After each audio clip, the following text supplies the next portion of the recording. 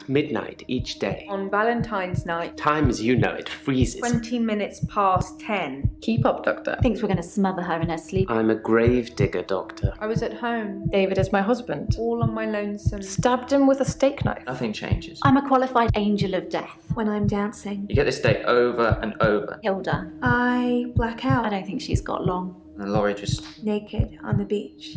Hannah. Is that it for today?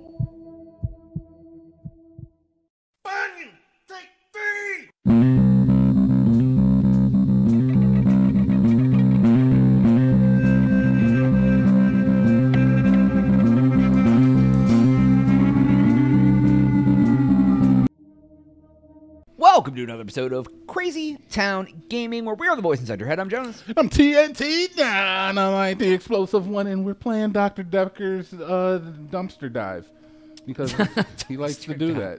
Yeah, apparently. Jaya just keeps checking over the couch. She's got to adjust that Horseshack painting. We're going to see about this X button thing. It's Dr. Dekker's resignation. Oh, there's Alderby footage. Wait. We watched that already. Oh, okay. So we know who Dr. Alderby is. Oh, yeah, we do. We do know who he is. Yep. All right, so we will check the letter.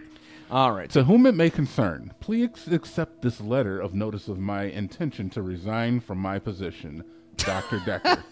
Wow. Barn burner. That's really all it has to be, too. Oh, yeah. It's funny. What's that? Go ahead. I was going to say, like, one time when I quit a job, they asked me for a letter of resignation because it just proves that you're not fired in case you try to get unemployment. Yeah. And that's literally all I wrote was like, to whom's may concern, I'm resigning my position as of this day. And I've had other people been like, oh, I need to resign from my job or whatever. And I'm like, yeah, you can just write like whatever. And they're like, no, but I need to like write this and say, I'm like, do you really think they give an F about why you're resigning? Just say I'm resigning. All they want is proof that you quit. Yeah, that's it. That's all it is.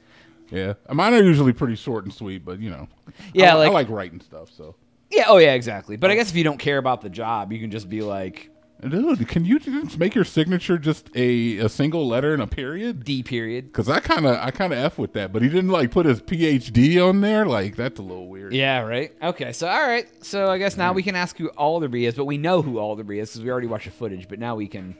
We should still find out like who he is, though. Yeah, exactly. Yeah. Professor Alderby is a trustee. Did I not mention that? Nope, you hadn't. No, thanks, you didn't.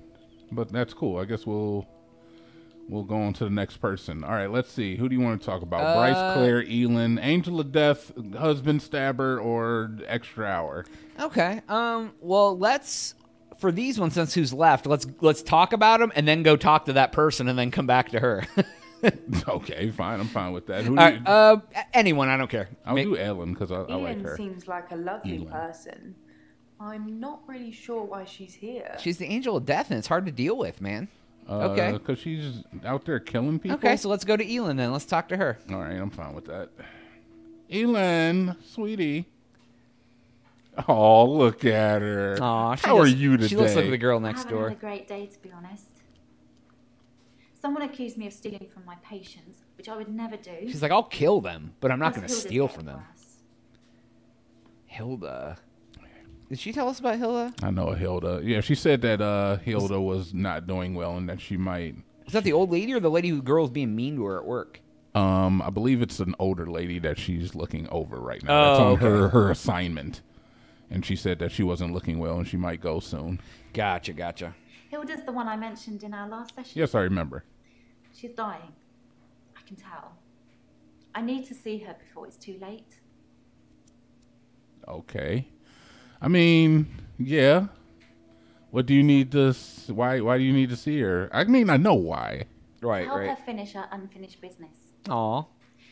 People who are dying always have things they wish they could do before they go. Yup. We leave a lot of loose ends in our lives. We're very messy that way. Do we? I think so. Especially when you're on your deathbed, that's when you start, like... having all the real regrets? Having the realizations, I would say, of the things that you haven't completed that you're like, man, I probably should have done that.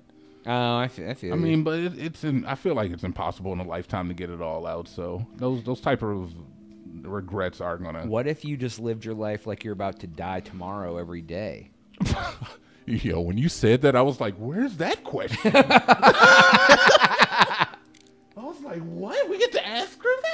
know what she has to say about that. That's the basis of Carpe Diem, though, my man. Can Seize that day. Can you tell me anything about Dr. Dekker? It must just keep with Hilda. Keep going with Hilda. Yeah. Hilda wants to see her daughter.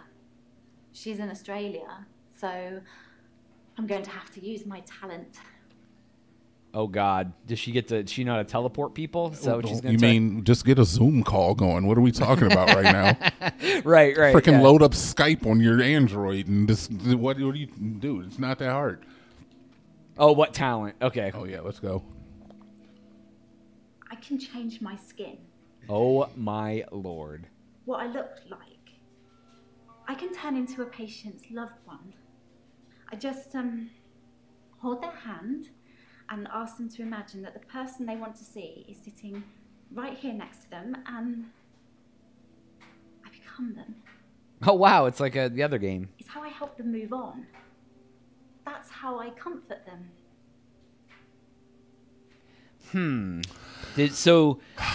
So it's basically the Marvel MCU in this game. Everybody just has a special power.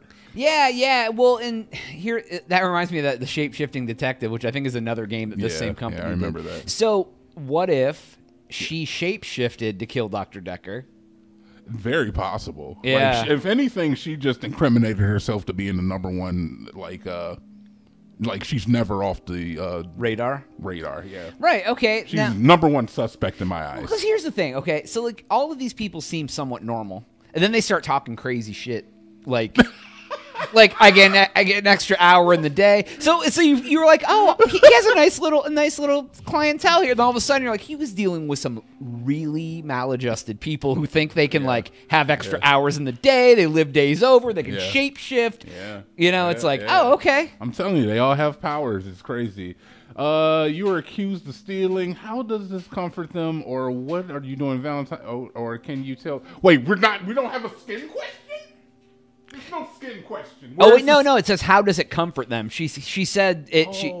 So that. I mean, no. You figure the real question would be like, wait, you can change who you are. That's like, what I'm saying. Not, how does that comfort them? Like it's normal.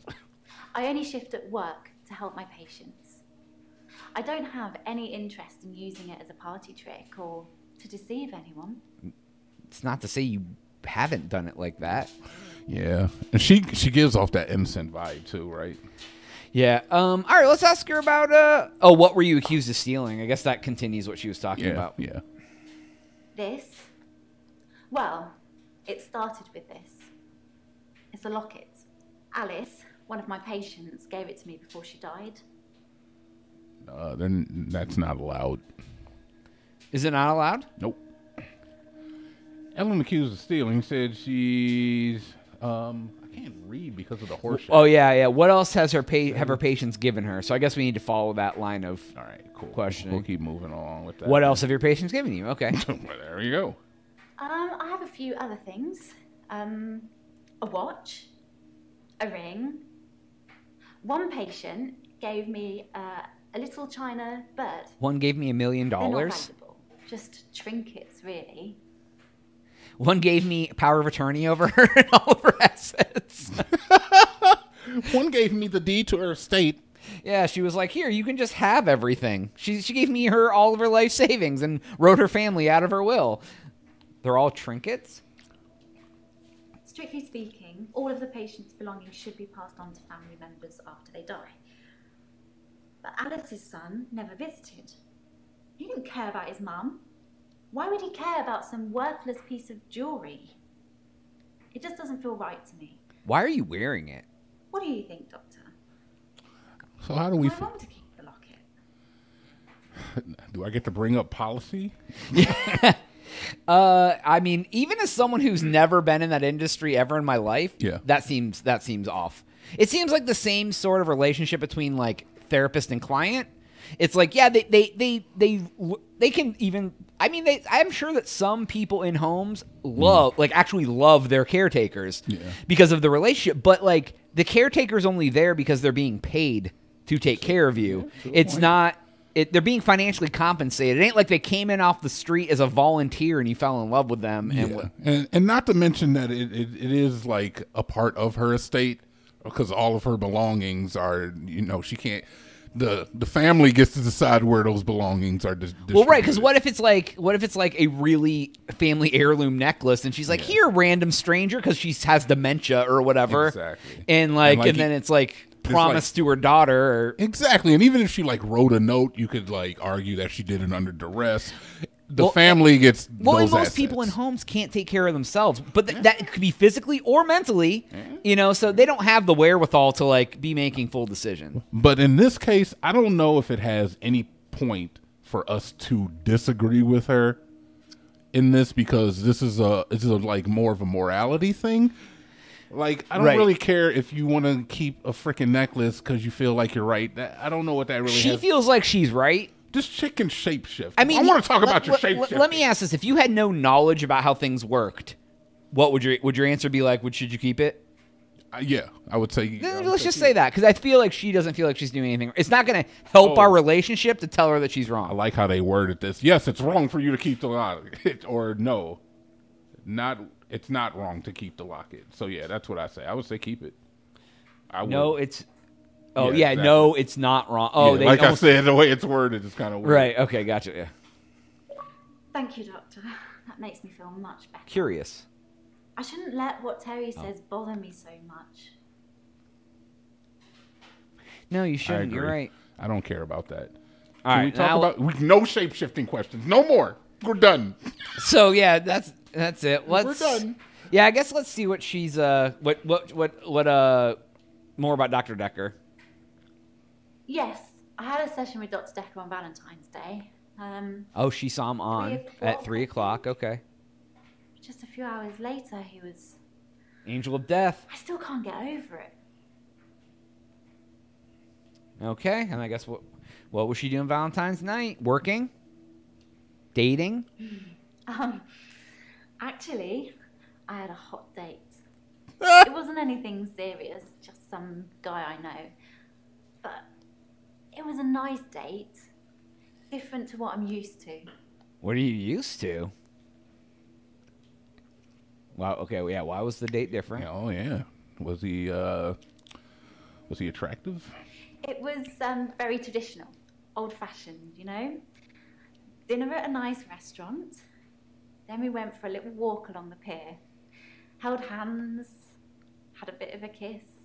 Uh-oh. Then he called a cab, and I went home, alone. On Valentine's Day. Hey, still? She got the BFE. Oh, yeah, what time did you get the cab? Let's find that out. The BFE, boyfriend experience? Yeah. Is that a real thing? I don't know. Yo, ladies out there, I will provide you with the boyfriend experience for $29.95 a day. You, too, can get texts from me asking about how your day was. All right, well, let's find out what time she got in the cab on the next one. Never mind. I think it was Nope, right here. 11 when I left Max. 11. I'm sure you could check with the taxi company if you really wanted to. If you think I need an alibi. Mm-hmm. She seems so innocent, too. Okay, so it opened up a whole other... We'll go into this. Yeah, so, all right. That's all the time we have for today's episode. Please make sure to like and subscribe. If you already done that, hit that notification bell for Jonas. TNT. We are out.